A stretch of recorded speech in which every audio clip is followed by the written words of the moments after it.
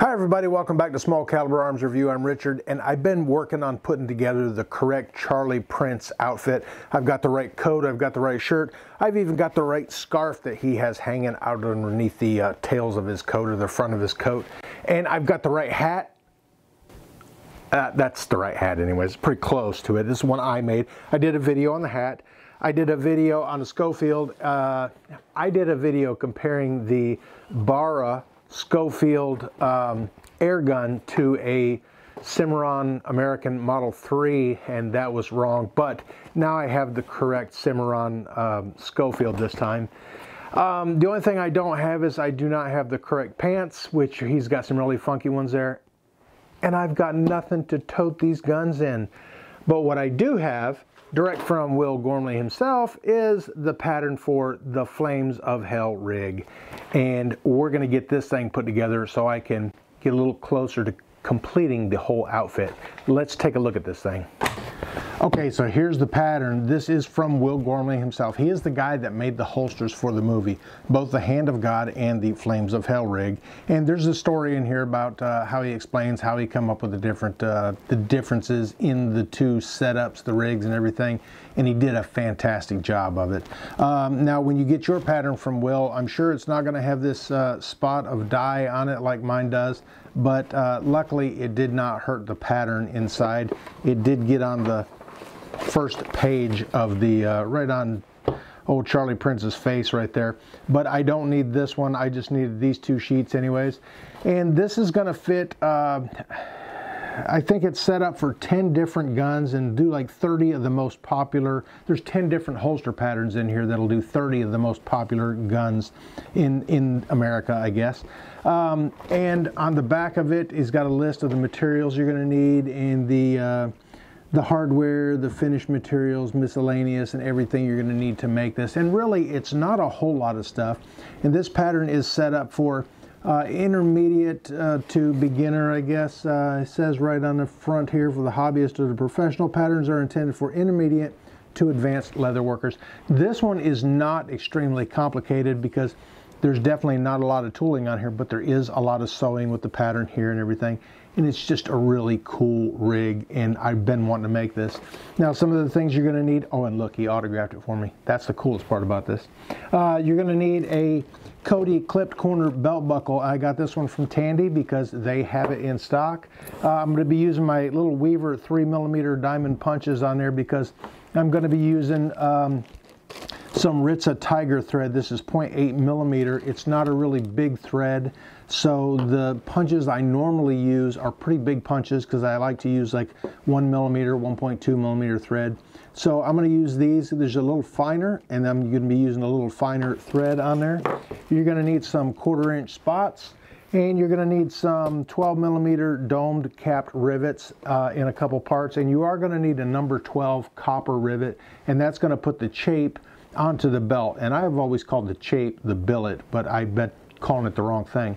The chape is the part that is going to hold the buckle to the belt. That little short piece of leather is going to fold over there, get riveted and sewn onto there. But as you can see in the pattern, most of your spots on here are purely decorative.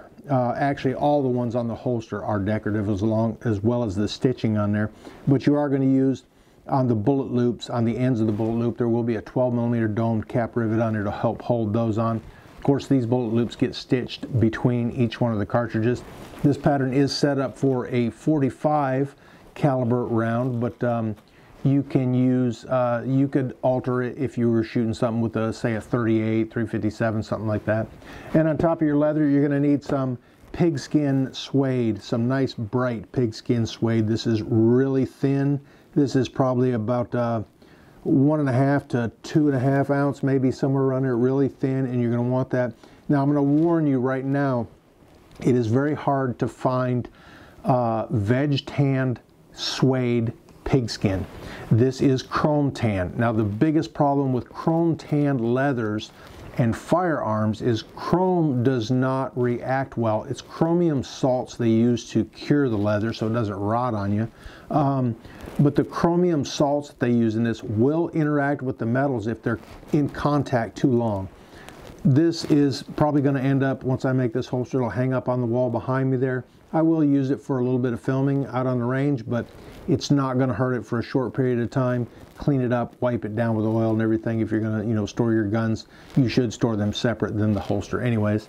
And then just some regular 9 to 10 ounce vegged hand is what we're going to be using for the body of this thing. But I think I've got everything I need. All I need is the Will to go get the stuff and get it put together.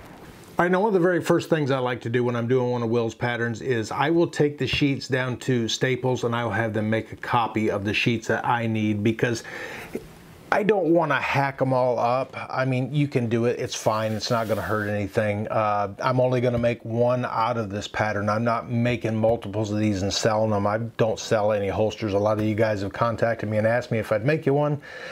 I don't do that. But so I like to make a copy of them, and then I can cut these up. Now, I really want to have it laminated so it makes it a little stiffer and easier to trace around on the leather. I like to use a ballpoint pen, a very fine ballpoint pen when I'm doing it. But their laminator was screwed up, so they just made me some copies. And the only ones I need is this sheet and this sheet, because this has the pattern for the Smith & Wesson Schofields 7-inch barrel. And that's the one that was used in the movie, so that's the one I'm going to use. There is one on here for 1858 with an 8-inch barrel. And I have that Model 3, which would probably fit in there, but I've got 2 of the Schofields. Even though one's an air gun, I'm going to make the correct one anyways. And he's got the belt pattern on here too, with the bullet loop pattern and the whole 9 yards. So what I'm going to do is, the belt is 2.5 inches wide. I'm going to get my piece of leather up here. I'm going to cut my 2.5 inch piece out of the edge right here that I've already got established as being straight. And then some of this curved spot back here, since it is the right weight for the holster, I'm going to cut my holsters out of that. I got to cut 2 of them out, a right and a left, and you do want to watch that because it only comes with one pattern. You're going to flip one way and one the other. You're going to have the rough sides in on both of them, and then you're going to line it with that pigskin suede. One of the things you definitely want to watch out with these is they're wood, and they've got this blade, like I said, embedded in the end here. It comes with these little pieces of hose, little tiny pieces of hose. That blade is sharp from one end to the other, and they put these over the ends of it there so you don't cut yourself. You really have to watch as you open this up to accommodate wider leather. Your blade is going to retract in there a little bit, and sometimes these hoses can fall off of there and you can cut yourself really bad with one of these. You really want to be careful with it. All right, 2.5 inches wide.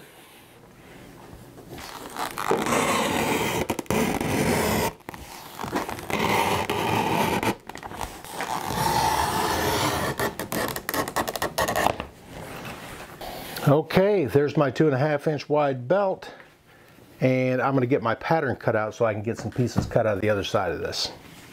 Okay, so I've got all my parts and pieces cut out. I've got the holster, I've got the hammer thong and the hammer tie down lock, which is another little piece there. You can do a blood knot on that.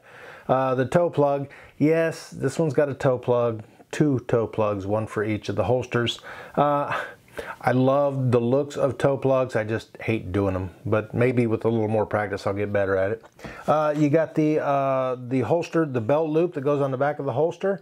You have a template here. This is where your cartridge loops are going to lay out on the belt, and then you've got this little strip here, which is also a template, which is going to be where your bullet loop lace is going to get marked and everything. It's the correct length, correct spacing, so that when you make the loops, and you got to make it out of 4 to 5 ounce leather. And I did pick me up a new toy. This is a leather splitter, a skiver. So hopefully I can get the correct thickness now. It's got a little bit of weight to it, and I'll clamp it down to the table, cut my strip out, and pull it through there. I've got my belt laid out on the table, and I've got my belt pattern laid out on there. Now, don't throw away all your little scraps when you go cutting them off there, because there's important instructions on some of these. And one of them for the belt measurement, it says the waist measurement in inches should equal a measurement in inches between points A and B as a general rule. Belt length is pant size plus 4 inches. As a general rule, for me, I find that doesn't quite work right, because my belt, I wear 32s, 34s on the waist, and that would just be too narrow. I've measured all my belts up here on the wall, and from the end of the buckle, not the center of the buckle, but the end of it is where the center, your center hole is going to be. When you lace that through there, put the pin through the buckle, and you know it snugs down, your center hole is not in the center of the buckle, it's a little bit farther ahead where your billet goes through there. So all the measurements I took on these belts here, it all equals about 41 inches.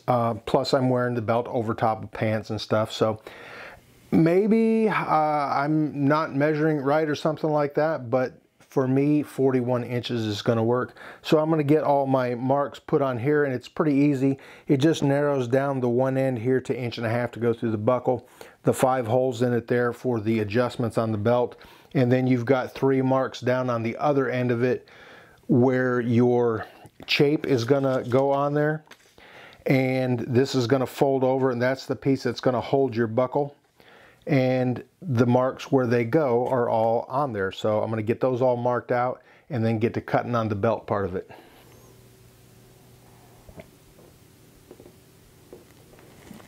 Very simple belt, and I really like them that way.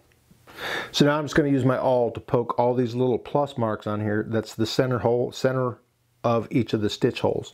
So I'm going to go with that. And I'm going to start from the middle and work my way out.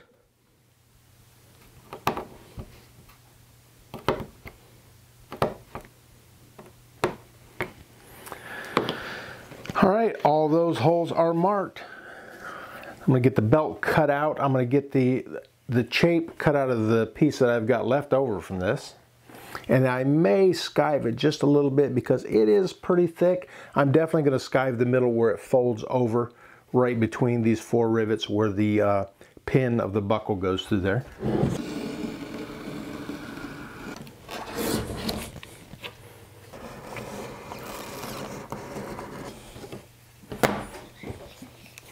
Whenever you're cutting into a corner like this, always try to cut out of the corner and not in towards it, because if you overshoot that a little bit, it's gonna look bad.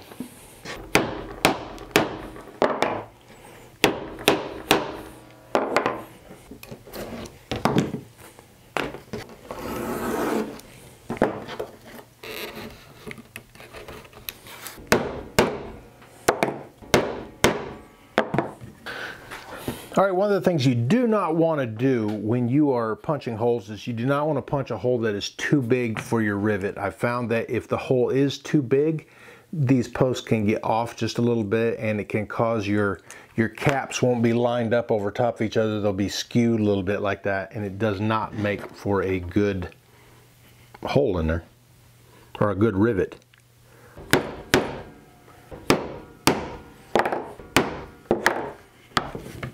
Now this is one of those tools that I'm not a real big fan of, but it works. And it can be very dangerous. It has a very sharp blade underneath here that is kind of forced into a little bit of a curve.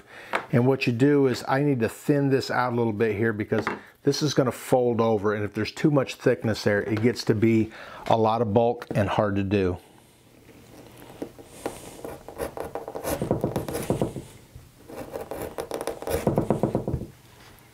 All right, wet the whole thing down. Yeah, that bends a whole lot nicer right there. And let's get that Cody clip corner belt buckle out of its little pouch and put it on here, because before I set any of these rivets, I want to make sure that it is going to fit. Yeah, that's going to work. All right, so I'm still not going to bother setting any of those because there's still got to be some dye put on these things. Pick up all my parts and pieces and get this mess all cleaned up. Okay, so I've got all my parts and pieces cut out for the belt. There's the chape, there's the belt, and there is the bullet loop thing. And I did go ahead and run this through my little skiver there, which I did not film that part of it because I wanted to make sure I got it right before I did. And since I got it right on the first try, I just not going to do it again. So anyways, these holes are spaced differently than my punches, so I'm going to have to end up using the single punch to punch out all 110, 75, whatever there is. There's a whole bunch of holes in this thing. And then I'm going to use my smaller one. I already established my stitch groove on the chape. Now this belt does get a groove all the way around it, but he does not stitch it up. So I'm okay with that. That's a lot less stitching I got to do. The belt is really pretty simple, but I'm going to get all my holes punched. And like I said, I'm going to use the smaller punch, the 3mm Weaver punch I got for this, because I want the stitching to be a lot smaller.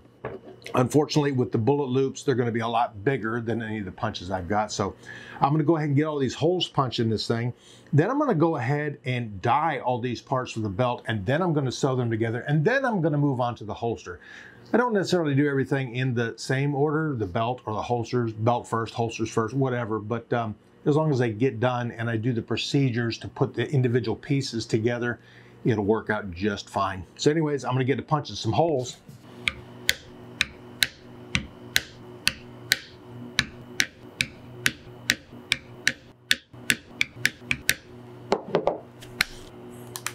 Now, one of the reasons I want to go ahead and punch the holes first in this before I dye it is because I want the dye to be able to get down in those holes the best it can.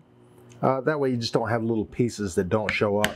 Plus, I want to dye it before I put my thread in there, because with the red thread, I don't want the dye to change the color of the thread. I want it to still be nice and bright.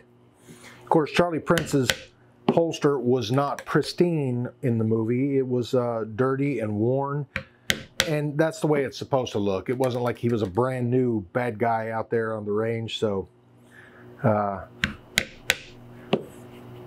it was aged. But I want this one to age naturally. Now, on something like this, you don't necessarily have to follow the plan exactly. These stitches, most of these are going to be hidden by the bullet loops themselves. And I could have actually punched more holes in there, and as long as my spacing was correct between the bullets, it would have been just fine. And I could have used like my 4-hole punch and went ahead and done this pretty much in 1, maybe 2 swats per bullet loop instead of the 4 that I've got to do. But I want to stick to the plan as closely as possible. This dye is pretty smelly. It's the Fiebing's Pro Dye Black. It is an oil-based dye with an alcohol carrier, and I do have a couple paper towels ready just in case I screw up something. But I'm going to get a little dye soaked into this thing. It does not take a lot, but I'm going to get it dyed up. Oh yeah. Get it worked in there, nice even coat on it. Yeah, that looks nice. And make sure it's worked down in the edges there. Now, one of the nice things about this particular piece of leather is the back is not real fuzzy, which is something you want to keep an eye on if you're going to be doing something that's the back of it's going to be shown or be able to be seen. You want to make sure it's not real fuzzy. I have a couple holsters, some of the very first ones I made, that are very fuzzy and look very bad.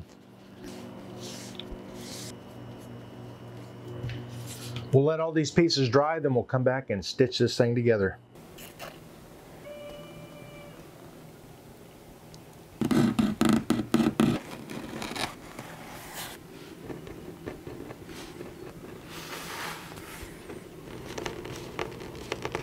All right, I've got all my patterns cut out, all my pieces cut out. I've got the holsters cut out.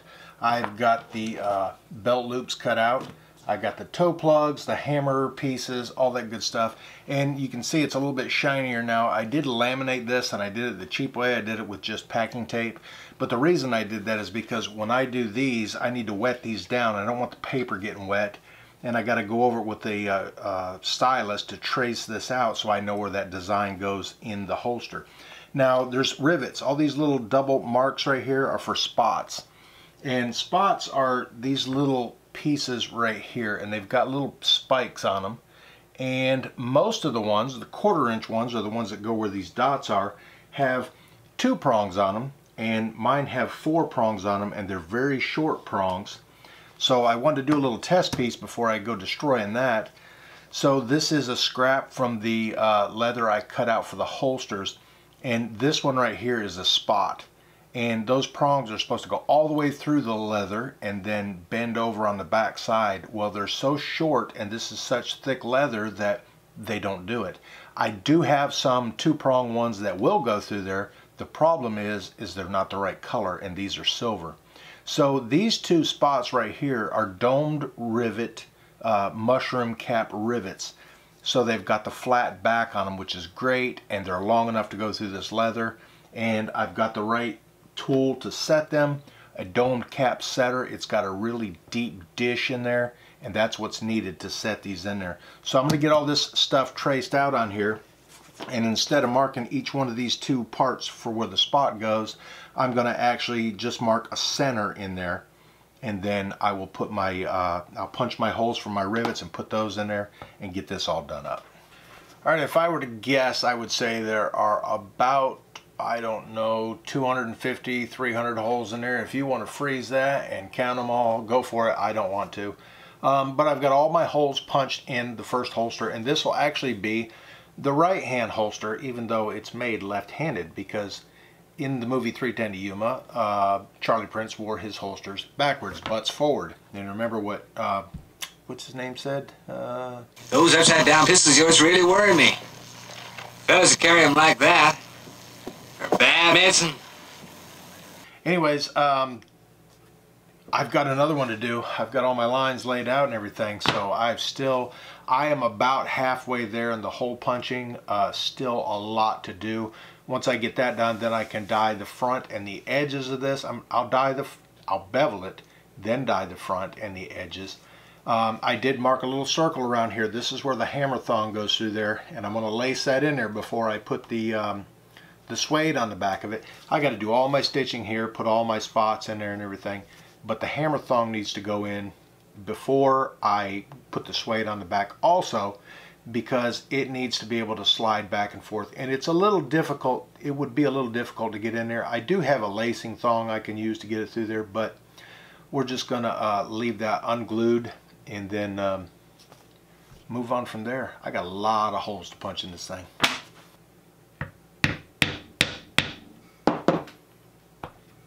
And yes, I am punching one hole at a time.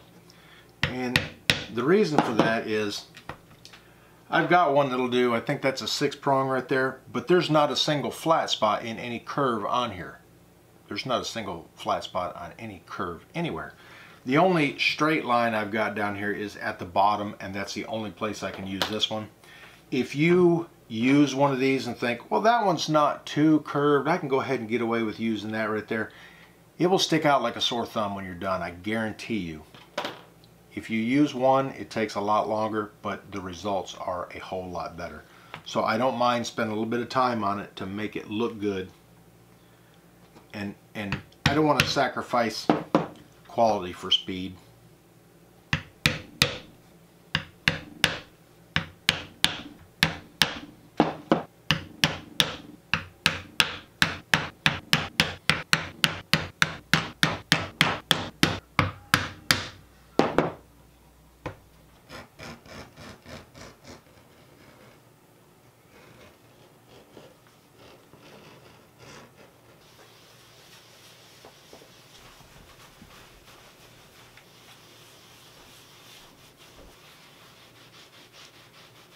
Alright, that time I did get a little bit of dye on my hands. It'll be alright. Just a little bit right there, and a little bit there, and probably everywhere else. Anyways, I'm going to get this out drying, and while this is drying, I got a belt I got to do some stitching on.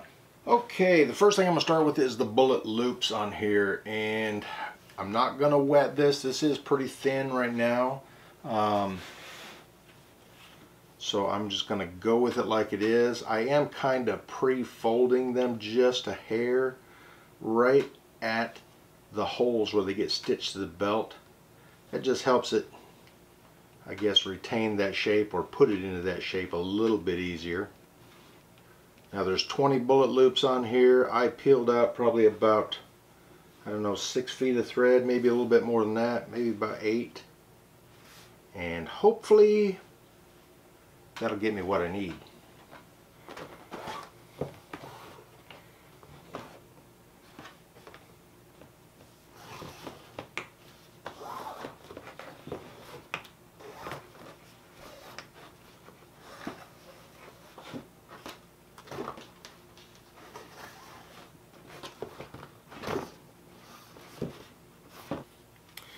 So the bullet loops are on there, and we'll grab a couple rounds here and shove them in.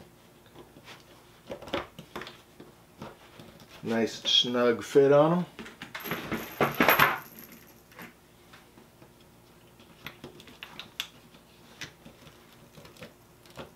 Oh, what the heck, we'll go ahead and put all 20 of them in there. Alright, all 20 of them are in there, and the nice thing about this is it does not have the belt all warped up. It is still flat like it's supposed to be. Now I need to put my 2 domed rivets in the end there, and then that part will be done. I got to sew the chape on the end of it here, and then the whole belt will be done. And by that time the holster should be dry, and I should be able to start stitching on all that stuff too. Yay!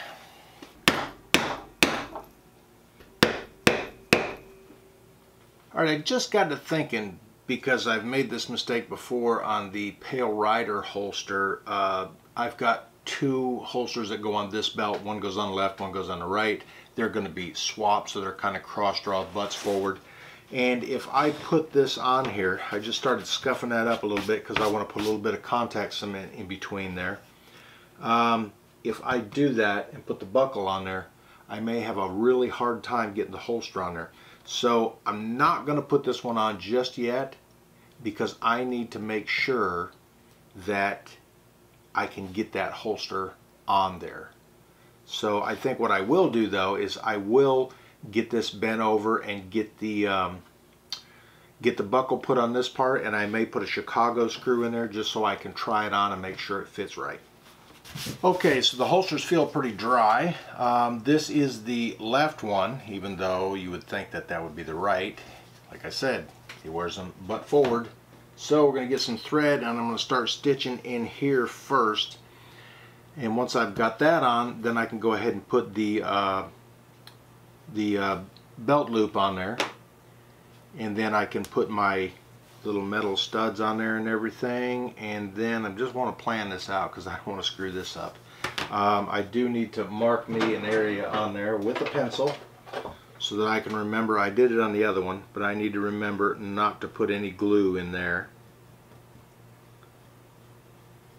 And I will need to lace the hammer thong in there before I put that on, because it's a whole lot easier to get this thing in there right now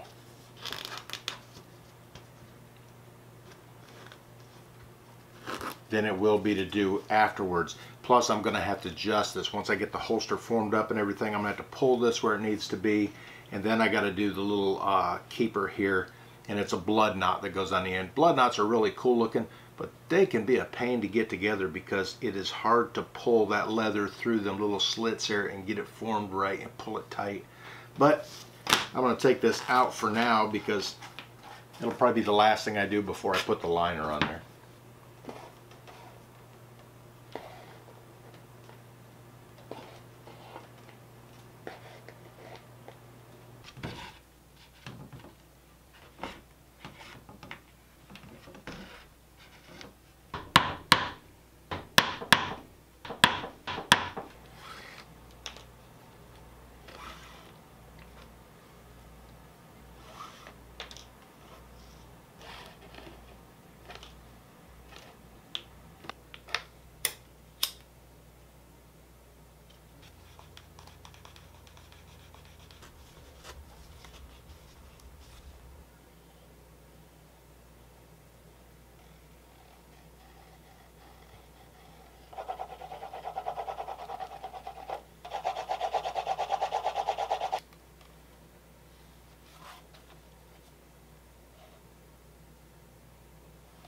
Alright, I was debating whether or not to put the toe plug in this thing. I did kind of a dry fit on it. It fits in there great.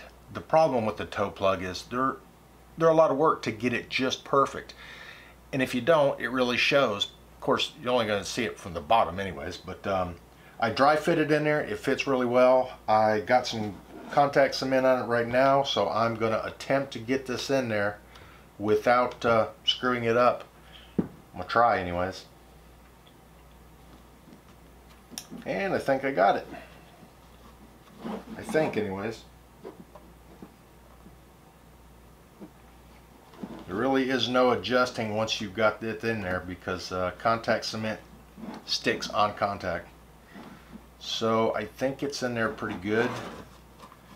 I do have my hammer stuck in there, my mallet, just in case I need to push up on it, but I think I've got it where it needs to be, and hopefully I can stitch this in there now.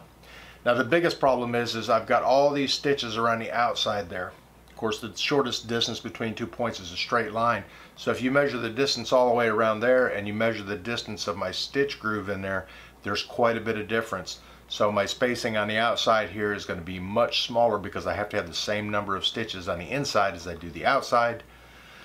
So it's tricky to do and get right, and I'm gonna try my best to get it right and see what happens. Now, one of the things I do like to do, and I've done this on a couple, the very few that I've done toe plugs in, is I try to make a mark on the inside of that stitch groove corresponding with the stitch on the outside there.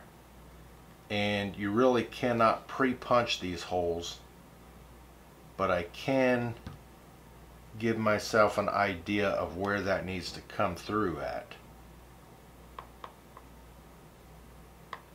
And like I said, the stitching is it's the same number of stitches, but in a much smaller area. So I'm not poking my all the way through there, but I'm giving myself a target to go for, because I'm going to run my stitches in from the outside to the inside. I'm just trying to make a mark that corresponds with each one of the stitches there. All right, now that I've got the left holster done, or the right holster for the left side, I can go ahead and I've already glued this and set my rivet, and I'm going to go ahead and do the stitching on here. And I just want to punch these holes. I've already got them all lined up and everything. Just want to open them up a little bit with the awl. And this awl that I've got is actually one of my sewing needles that I broke the end off of and went ahead and fitted into my stitching awl. And it really helps get these holes lined up and opened up a little bit. It's still a little tough once you get a layer of thread in there to get the needle through it too. One of the things I like about using stitching punches instead of punching holes for the thread is, if you punch a hole in there, that material is gone. And when that material is gone, if your thread doesn't fill up the hole, then you're going to have a little gap there around the thread. So the thing with the stitching punch is it doesn't remove any material. It just pushes that material to the side. And then eventually it will relax and close back up around the thread and give you a nice tight fit around it, I guess.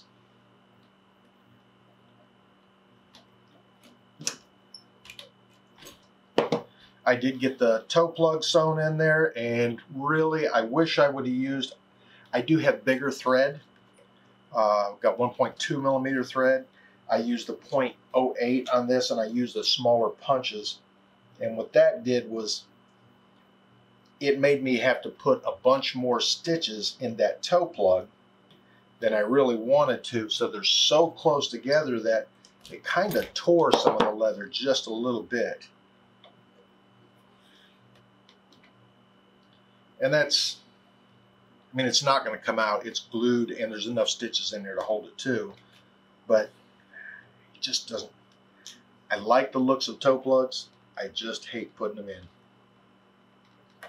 Maybe one of these days I'll figure out how to do it without a bunch of issues.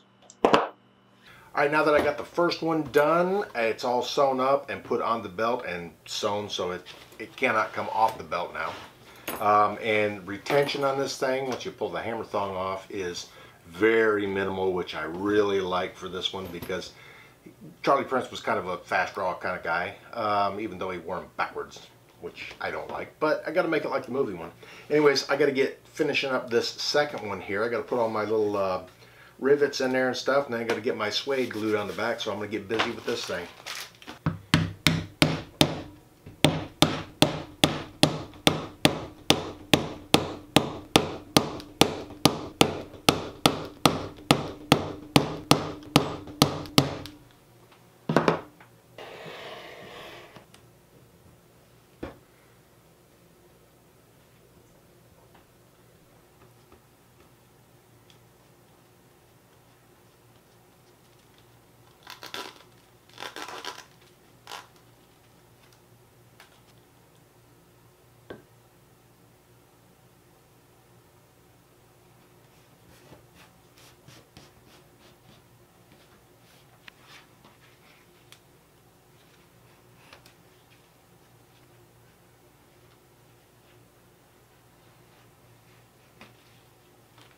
All right, if you want good looking, consistent stitches when you're doing this kind of stuff, you have to be consistent.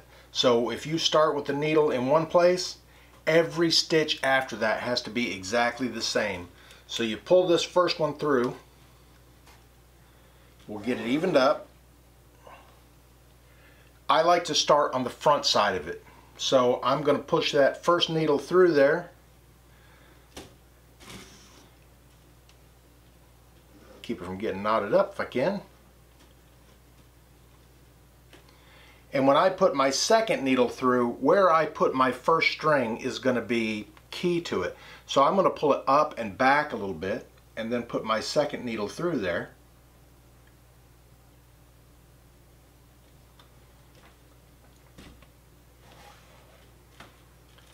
Snug that down a little bit, and I'm going to put my first needle again back through that hole. And I'm going to pull it up and back. I'm going to do the same thing every single time, because if I change it on the next stitch, if I pull it down instead of up, it's going to make the thread look a little bit different. Again, I got to find the hole there. There we go.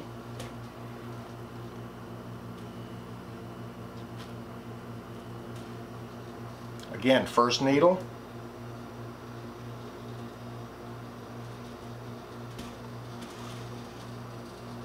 Up and back.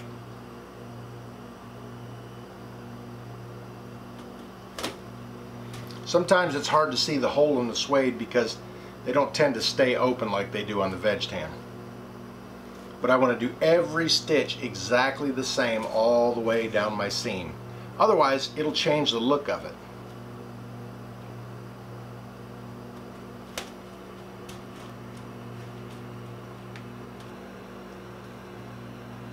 That's the key to getting a good looking stitch.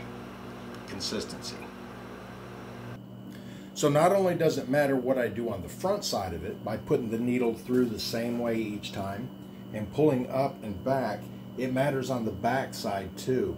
Now what I always do is I put the back needle underneath the front needle. So I'm going to pull this through.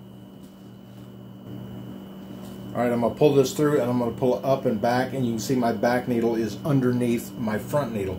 If I were to change this around and put it over the top, that would affect the way my stitch looks on the front side. It may be very subtle, it may not ever even be noticed, but it will make a difference on it. So I always front first, up and back needle underneath the front needle, find the hole, push it through, and snug it up with about the same amount of tension each time too, because every little thing you do, if you do anything different, it will affect the stitch. So up and back, underneath, pull it through. Consistent, consistent, consistent, and that'll give you a consistent stitch. That's why machine stitching looks so good, is because the machine does the exact same thing every single time. It can't help it.